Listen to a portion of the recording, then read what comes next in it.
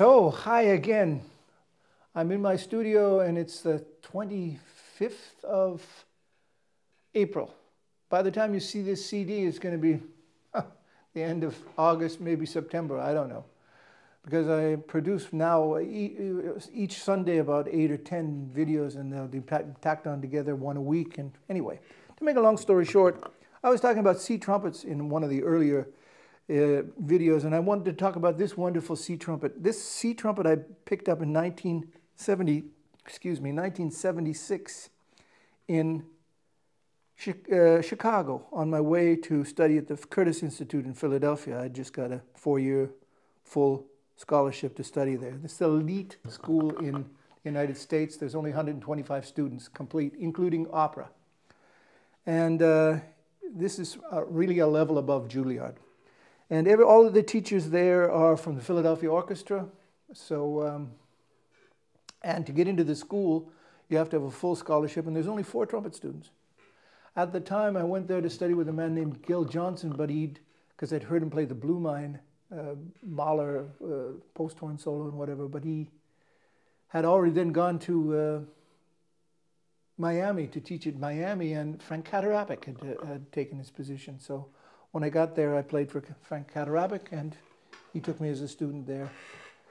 And in any event, on the way there, I picked up the C trumpet. I didn't own a good C. I think I had a C trumpet, a Holton or something that didn't work at all. So on the way to Philadelphia, I went through Chicago and talked to him, and Mr. Schilke picked this trumpet out for me personally. This and a second trumpet, a G trumpet, a G1L 3-valve. And I'll be showing you that in another YouTube. It's an EG trumpet that I play the Humble Trumpet Concerto on sometimes.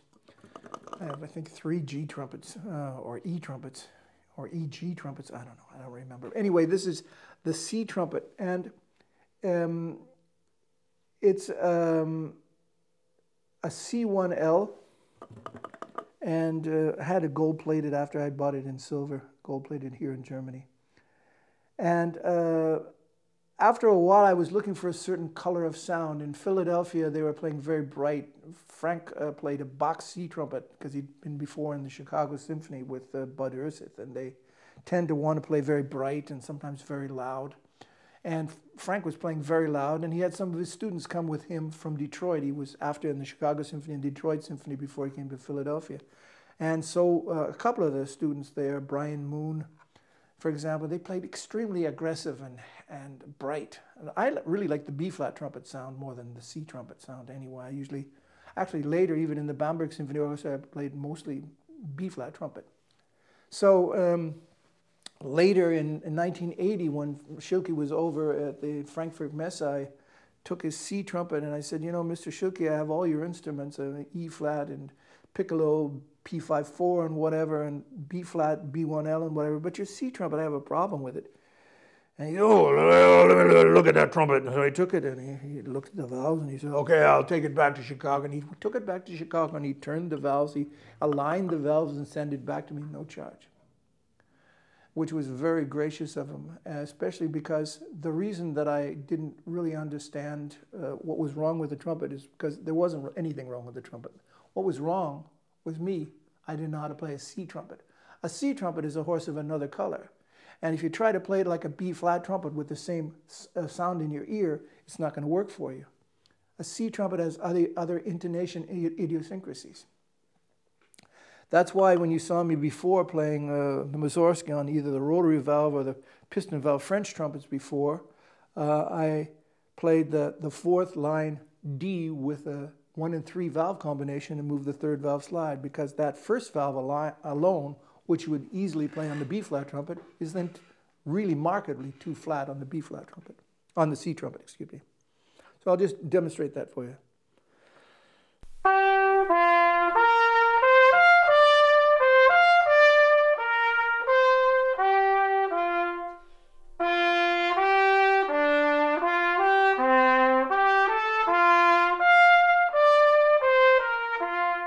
Now, Schilke trumpets are wonderful trumpets, and Schilke was a genius, no question.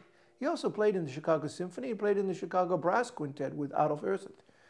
He was a kind of a gruff guy, and I think he had some personal problems that made him drink a little bit. But he wonderful, wonderful trumpet builder, and no question that he was one of the greatest instrument makers of all time. This mouthpiece that I had that I'm playing with the trumpet, actually, I talked before about adapters or about receivers. You can see this is a receiver that was made actually for this trumpet that was built for me by Canstell in California. And you see that the receiver, they look exactly the same, just at two different dimensions, as if this was size 3 and this is size 5. And the mouthpieces that I made when I was developing mouthpieces for instruments for Canstell fit these trumpets perfectly, you can see. So this is a continuation. But to play the Schilke trumpet with that, I just add this little full. This is not like an adapter, a light adapter that I showed before that is like hollow. This is a full metal.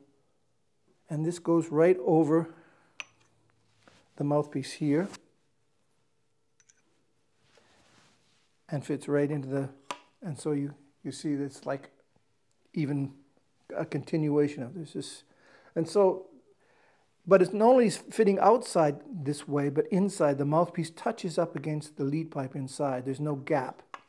Now there's a lot of people have written actually doctoral theses about the gap position of a mouthpiece, which is just bad acoustics and just bad plumbing. I'm sorry.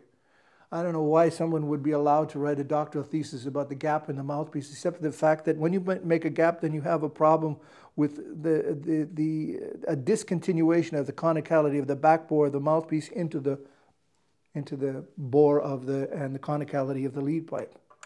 It's just bad plumbing. But to make a long story short, the more consistent this is, the better and more precise the instrument plays when you speak. And so to demonstrate that when on this Honecker,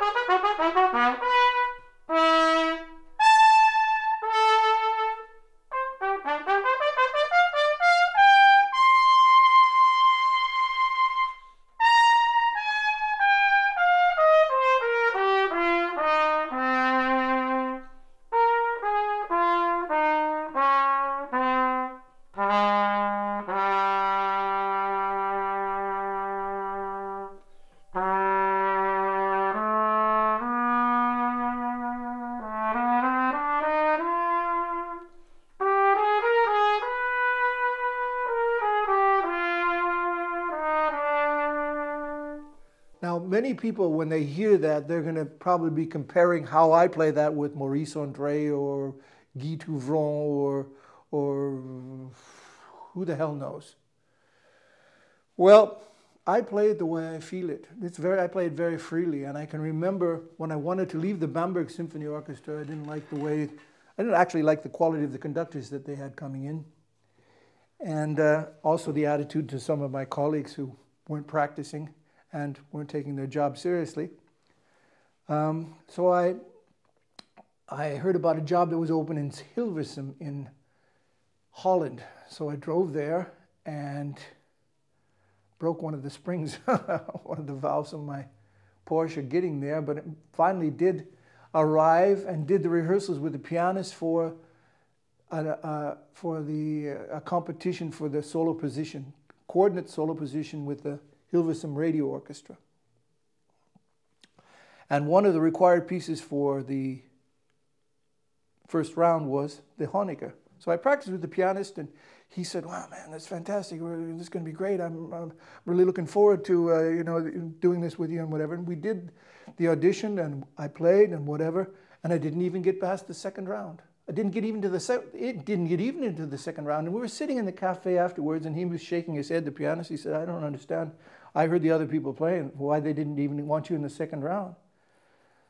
And he said, oh, there's the cornet solo trumpet player. He must have been sitting in the jury. Why don't you ask him? So I went up to him and I said, my name is Steuart.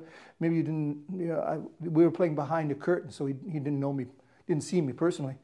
And I asked him, I was number 2, and I was just wondering why you didn't take me into the second round. I didn't make any mistakes and whatever. He said, oh yeah, you were there? Oh yeah.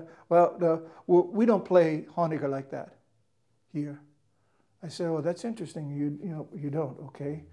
So, but this is a position of solo trumpet, right? He said, yeah, and coordinate. So I would never play it like you would play it anyway. I mean, I as a solo trumpet player, I have to have my own personality, right? And my own way of playing. Yeah, but we don't play Honecker like that here in Holland. I said, well, that's interesting. Mm-hmm. So should I have bought a CD of you playing the Honecker and try to play like you before I came here so that I can play like you and then fit into the style that you play Honecker in Holland? He said, well, no, I don't have a recording of that. I don't have a CD of me playing the Honecker. And I said, well, I do. Would you like to buy one of mine? He said, well, I don't understand. I said, why do you invite someone for a solo trumpet position and don't allow him having his own personality? If I'm supposed to play like you, first of all, I has to hear how you play. But we've never played together because it's coordinated solo trumpet playing anyway, which means either you play or I play. He said, well, to be honest with you, you're over 45, you're too old for the position anyway. I said, well, why the hell did you invite me to come here anyway and waste my time? You see, sometimes people are just so stupid and ignorant that they don't think about what other people have to do. They don't think at all about it. And it brings me back to a story about when I was playing the 3rd and 7th Symphony with Beethoven with Mr. Gielan. I noticed that after we'd recorded this, I noticed during the recording I saw there on the pin board that Mr. Walter Schultz was going to step back and his position of solo trumpet was going to be open. He's going to go back to the second trumpet. So I said, I'd like to do the audition. And they said to me, oh, Mr. Steuart, I was thinking about 40 years old. He said, oh, Mr. Steuart, you're over 40 years old. You're too old to do this audition. I said, I'm too old to do the audition, okay. But I'm not too old for you for one day to the next to come here to record the 3rd and 7th Symphony of Beethoven. I said, maybe I just pack up my trumpet and go home and you look for somebody else to finish the recording. Oh, no, you can do the, yeah, sure, you can do the audition. So I did the audition, and everyone wanted me. As a matter of fact, the second trumpet player even took me to show me where, how the situation works, and we were talking about, houses there and what they cost and whatever. And who decided to veto it? The conductor, Mr. Gielan. The guy that didn't know the difference between a piston valve, rotary valve, or natural trumpet anyway. But these are the things you experience in life. And sometimes it's better not to have gone there where you're in Hilversum, not respected, or in Baden-Baden, where a conductor makes decisions that don't have anything to do with reality because he thinks he knows the history of what things are, but doesn't have the respect for the musicians that he's conducting and hasn't learned to give a clear conducting beat in the first place. Well, that's my opinion anyway. So I hope you'll tune in again and listen to me talk about my experience of life as the man with the horns, Richard Carson Steuart, continues. Bye.